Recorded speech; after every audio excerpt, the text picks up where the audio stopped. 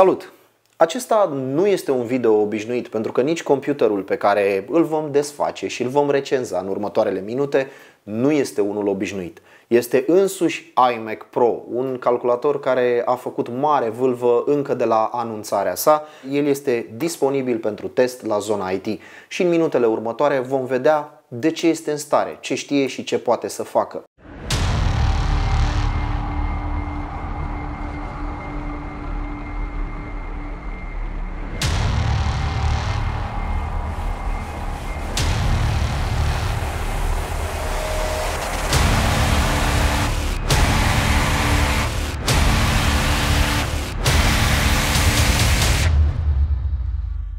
Momentul adevărului,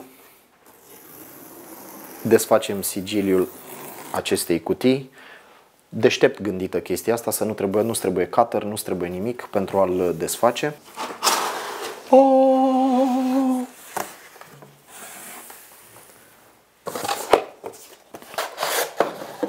Sursa se află în interiorul panelului, așadar asta este tot ceea ce leagă PC-ul de priză. Nu avem un brick, nu avem multe cabluri, este cât se poate de slim, de simplu, de elegant. Și acum extragem unitatea cu totul. Nu este foarte greu. Ok. Acesta este computerul propriu zis. Iată, este sigilat. Îl desigilăm chiar acum, este pentru prima oară când punem mâna pe el, deci nu este un fake unboxing, chiar este pe bune, așa că pot apărea tot felul de surprize. Iar display-ul are o folie din plastic, tot pentru protecție. Și iată, îl dezvăluim în acest moment în toată splendoarea lui. Nu renunțăm încă la cutia de pe masă, pentru că trebuie să extragem de aici niște lucruri, perifericele, pentru că da, acest PC vine cu toate perifericele în cutie, practic mouse, tastatură. Și cu RGB? Nu e cu RGB, nu e bună. Iată, ops. Acesta este mouse-ul. Iată-l. Și el este tot space gray. Și extragem tastatura, care este o tastatură full, cu numpad, wireless, foarte subțire, foarte elegantă, așa cum ne-au obișnuit cei de la Apple. Asta este tastatura pe care o folosesc eu în momentul ăsta la editare. Este o tastatură cu acumulatori pe care poți să-i schimbi. Se pare că noua variantă de tastatură, cea care se găsește pe iMac Pro, este o tastatură cu acumulatorii integrați. Avem aici o conexiune USB Type-C prin care această tastatură se și încarcă. În rest, da, parcă este un pic mai finuță decât precedenta, este cam la fel de ușoară, deși categoric aceasta este mai mare, are și numpad integrat față de tastatura mea. Cursa este asemănătoare, se comportă parcă la fel tastele, dar da, este extrem de frumoasă și de elegantă. Pentru folosit în deplasare este minunată. Toată această despachetare, cred că dacă nu o faci în fața unei camere și o faci pe repede înainte, probabil îți ia o jumătate de minut să pui calculatorul în funcțiune, practic să-i dai drumul. Am putea spune că am terminat unboxing-ul. Iată, one last touch.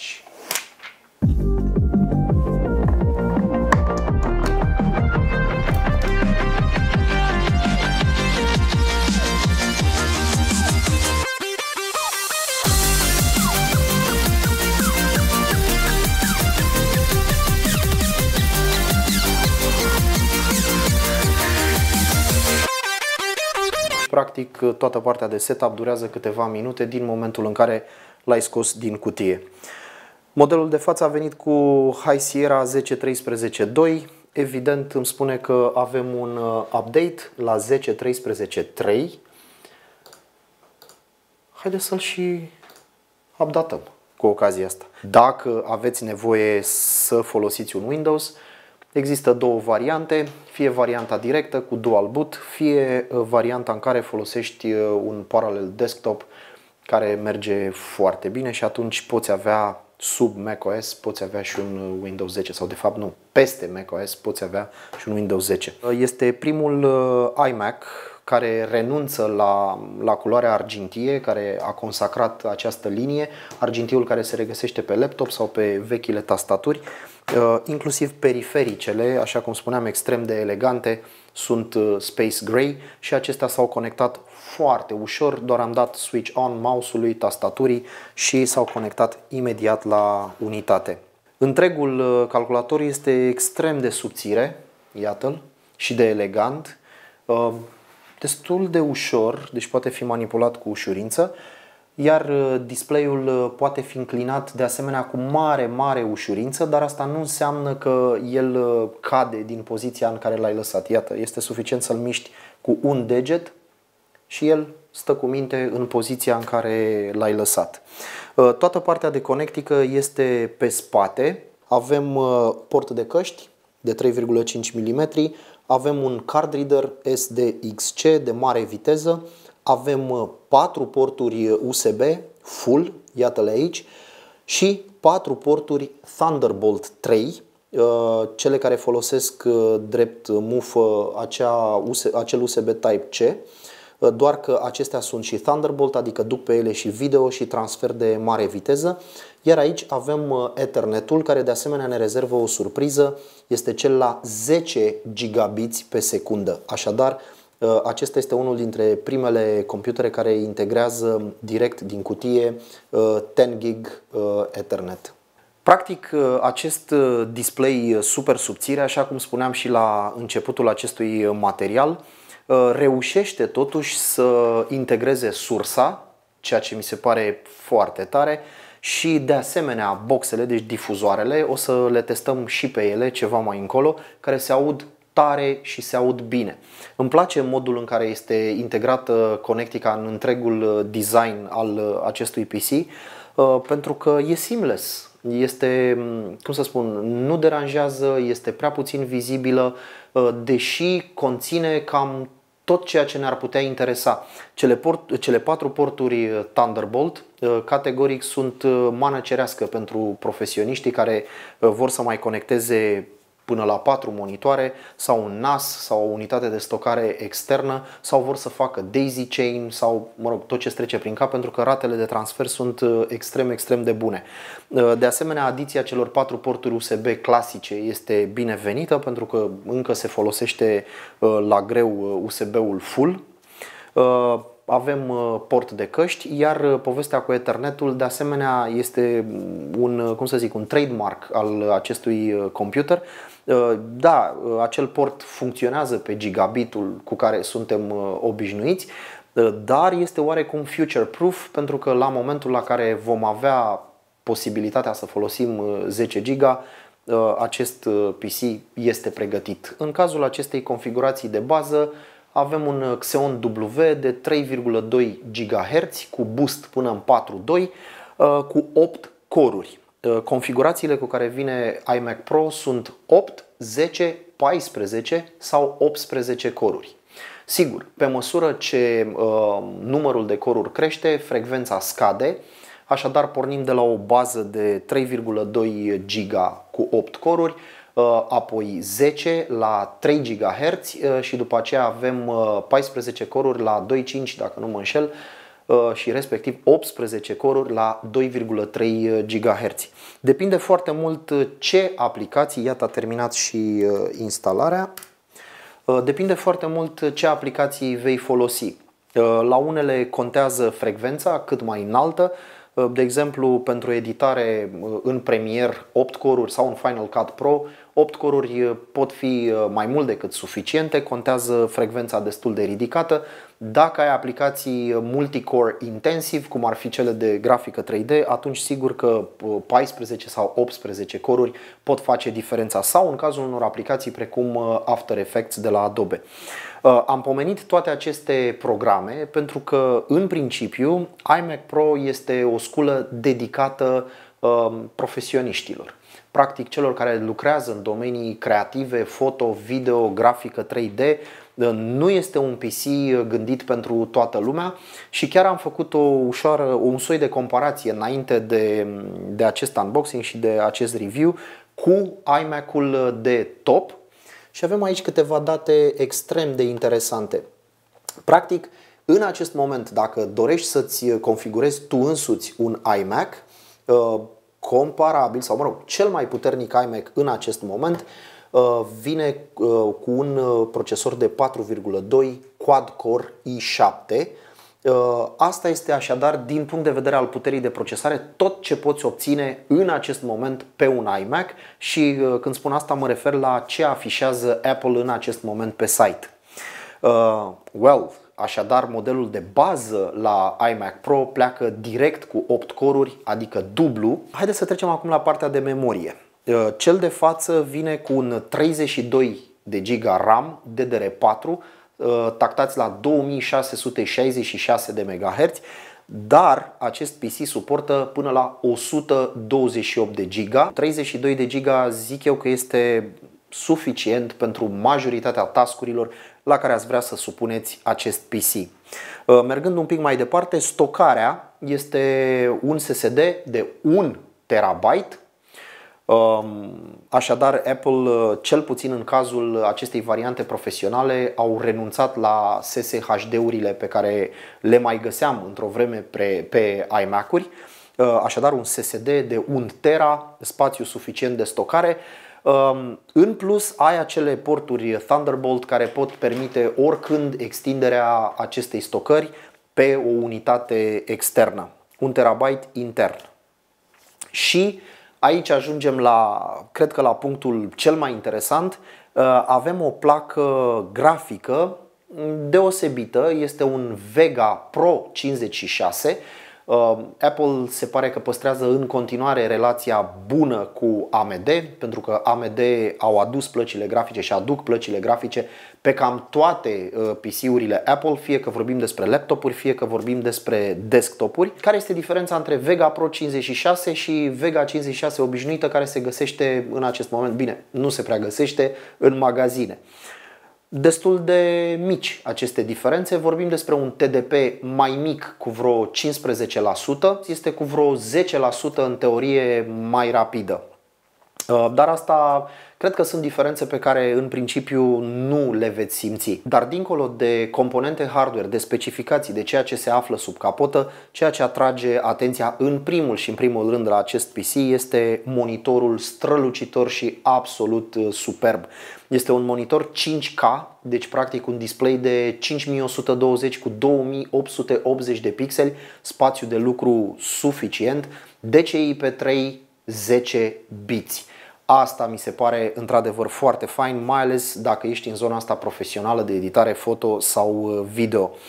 Configurația din spate este suficient de puternică cât să-l ducă și ai spațiu de lucru suficient cât să lucrezi în cam orice aplicație. Sigur, și dacă nu ai, poți să ieși pe Thunderbolt și să-ți adaugi monitoare suplimentare. După câteva minute de căutări pe YouTube, am reușit să găsim un clip 8K, practic 4320p. Bine, este filmat, înțeleg, pe un Red Dragon, sunt sticiuite niște cadre unul lângă altul, dar rezultatul este cam acesta. Ok. Monitorul este 5K, nu vedem cu adevărat 8K nativ, dar culorile arată absolut superb, iar computerul reușește să pleze acest clip fără niciun fel de probleme și sughițuri. Este adevărat că avem de-a face cu o compresie de YouTube, dar cu toate astea clipul merge fluid, iar imaginea pe acest monitor 10-bit DCI-P3 arată absolut senzațional. Sunetul extrem de puternic pentru un form factor atât de slim.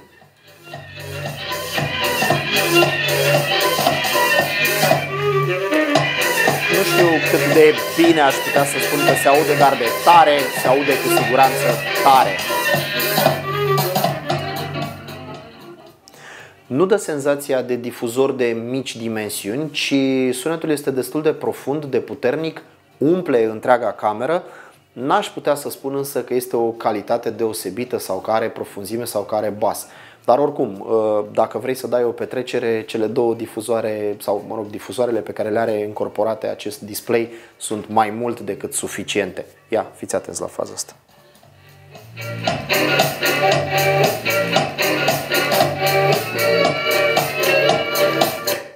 Da, sunt convins că se pot obține configurații desktop mai puternice, dar și acesta are de partea lui o grămadă de lucruri. Faptul că este subțire, faptul că este plug and play, faptul că este extrem de frumos și de bine construit, de bine finisat, faptul că ai o configurație puternică într-un pachet destul de mic și elegant. Acestea sunt avantajele lui iMac Pro. Configurația de bază, cea pe care o am eu pe masă, este pe site-ul Apple $5.000. Deci asta este suma de la care pleacă iMac Pro, iar el este disponibil în momentul ăsta în România prin cei de la iStyle, unde exact acest calculator se găsește la 26.000 de lei. Trebuie să le mulțumim celor de la iStyle care au avut curajul să ne-l pună la dispoziție, să-l testăm. Nu este un calculator ieftin, nici vorbă. Și l-am manipulat cu grijă pe aici prin studio. Vom începe cu testele sintetice și primul este Cinebench. Haideți să începem cu CPU. Da? Ok. Cei care lucrează în astfel de domenii creative care presupun resurse foarte multe și putere mare de calcul preferau întotdeauna stațiile Mac Pro. Iar Apple a anunțat că nu îi va mai ignora pe aceștia și că foarte curând, probabil în acest an, vom vedea un nou Mac Pro. Până atunci putem spune că iMac Pro a fost fie o etapă intermediară, fie Apple a luat în calcul un aspect extrem de interesant. Am văzut mulți fotografi, mulți editori, mulți graficieni folosind iMac. Și atunci s-au gândit că cel puțin pentru studiourile foto sau de editare video, un iMac pe steroizi ar putea fi soluția potrivită și iată a și apărut pe piață. Iată că au venit și rezultatele. Avem 1677 de puncte pe acest Xeon W2140B. Cu această ocazie am aflat și noi care este indicativul acestui procesor Xeon, de 2 ori și jumătate mai rapid decât 4770K. Deci un procesor destul de puternic din gama profesională. 12 GPU. Ok, haideți să vedem și GPU-ul. Așadar, în testul de OpenGL avem 124,97 cadre pe secundă. Ne așteptam să fie foarte aproape de Vega 56 obișnuit, care are 123 și un pic. Așadar, exact cum vă spuneam și la începutul acestui video, diferențele sunt foarte mici între Vega 56 și Vega Pro 56. Așa cum spuneam, TDP-ul un pic mai bun pe Vega Pro și e tactată un pic mai sus, dar în real life, adică în teste, iată, diferența este de 1 FPS sau un FPS și un pic. Vom folosi drept reper pentru test cel mai puternic Mac Pro din penultima generație, de fapt ultimul Mac Pro configurabil.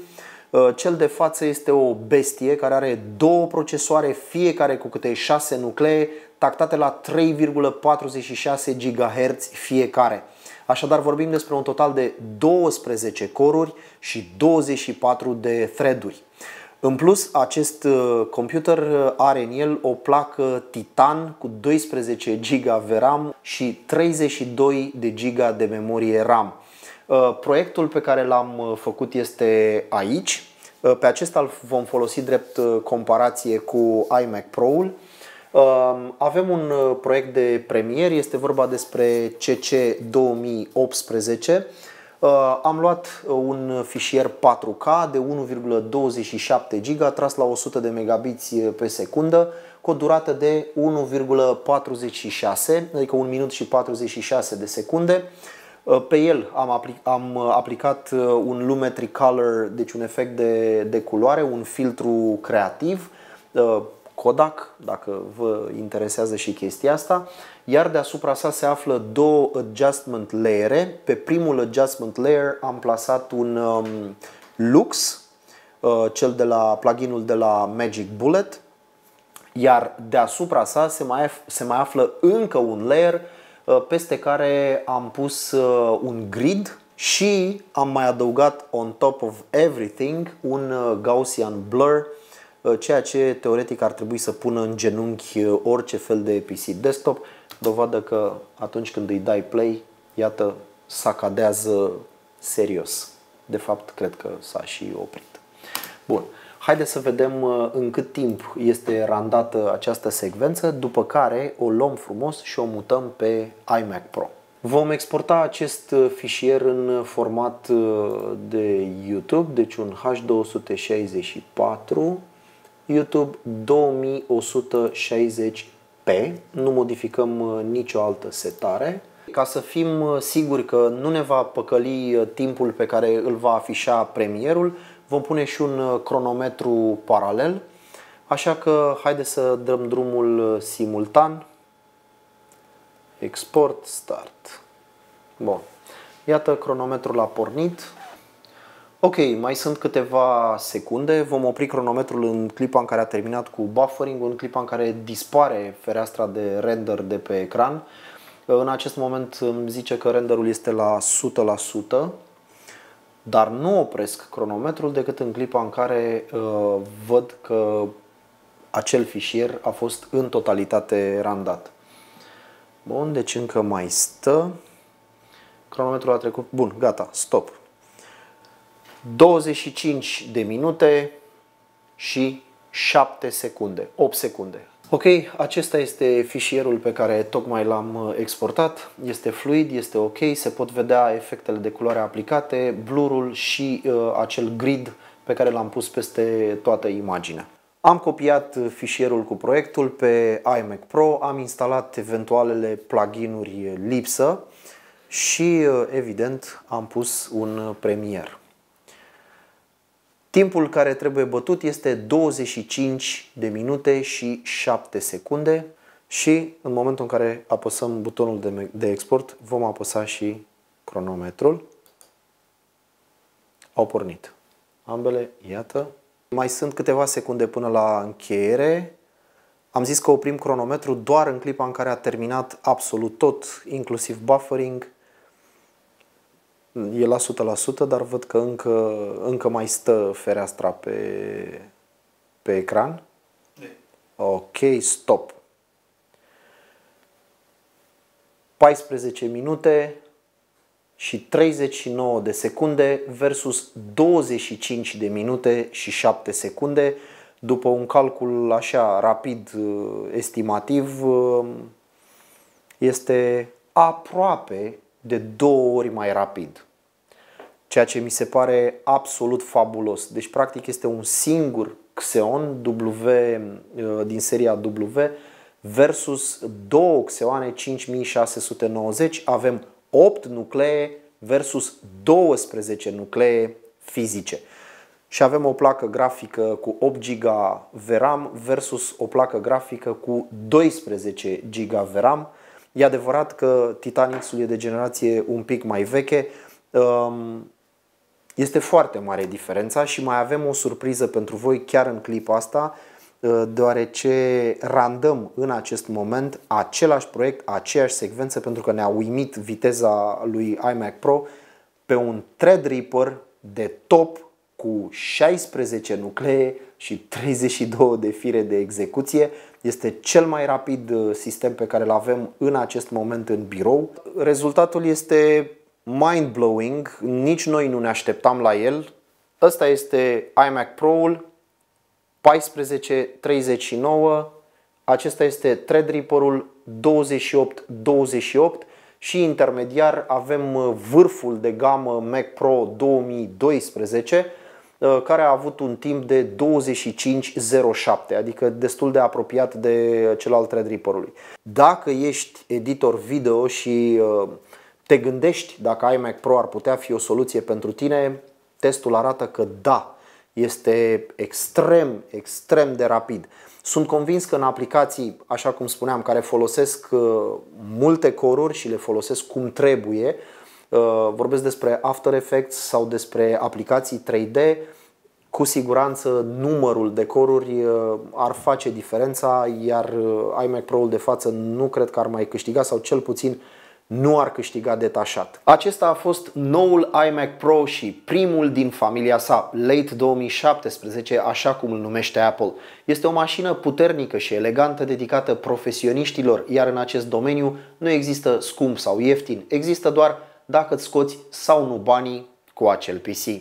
Nu uitați să dați subscribe canalului nostru de YouTube și apăsați butonul de notificări dacă vreți să fiți la curent cu ceea ce postăm. Și apropo de postat, în fiecare seară la ora 6 puteți găsi pe canalul nostru de YouTube un clip nou, fie că este vorba despre hardware sau despre gaming. Eu vă mulțumesc și ne vedem așadar cu următorul review. Până atunci vă doresc numai bine!